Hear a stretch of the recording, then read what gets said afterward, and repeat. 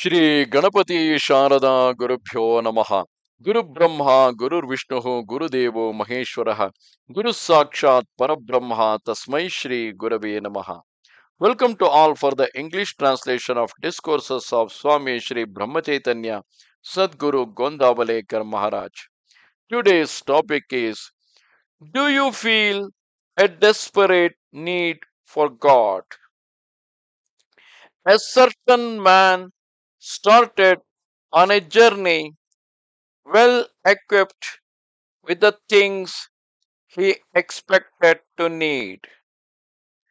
Being a habitual beetle knife and tobacco chewer, he carried those accessories too. After a while, the train started. He took out the tobacco kit and proceeded to making ready the chew when, to his chagrin, he discovered that the lime box had been left out. He repeatedly searched his baggage but failed to find it. His longing for the chew whetted. He was almost beside himself when he heard the sound of anything dropping on the floor. He thought it was the lime box. When anyone made as if to speak, he imagined that it was to ask if he wanted lime. Now, desperate one feels when one desires a certain thing with real longing.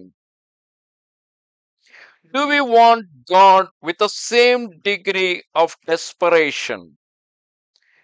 There are 100 things about which we know the minutest detail, the wife and children and other things animate and inanimate. Have we ever felt equally keen about the gods we worship every day? In this state of affairs, how can we expect love for God to arise in themselves? If we are really keen for the love of God, we must give up our great regard for worldly things and affairs. Not that we should disregard them and neglect practical needs and duties, but the keen attraction that we feel today for sensual pleasures and conveniences should be applied instead to God. There should arise a burning need for God, who should be a sine qua non for living. Constant or frequent association leads to love, and love leads to yearning. This is a matter of common experience. For instance, we meet a congenial co passenger in a journey. We sit with him, talk with him, perhaps share the meal with him. When his station arrives and he prepares to get off the train, we feel sorry to have to part. We express regret for briefness of the companionship.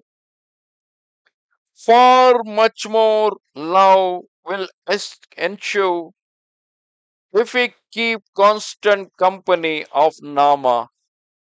So, maintain constant repetition of Nama and entrench yourself in the conviction that you are nobody, that it is God who is the doer in all happenings. Even what happens through you is prompted by Rama. He will surely rush to your succor if you earnestly call on him to do so. ನಮಸ್ತೆ ಶಾರದೆ ದೇವಿ ಕಾಶ್ಮೀರ ಪುರವಾಸಿನಿ ತ್ವಾಮಹಂ ಪ್ರಾರ್ಥಗೆ ನಿತ್ಯಂ ವಿದ್ಯಾದಾನಂಚ ದೇಹಿಮೆ good bye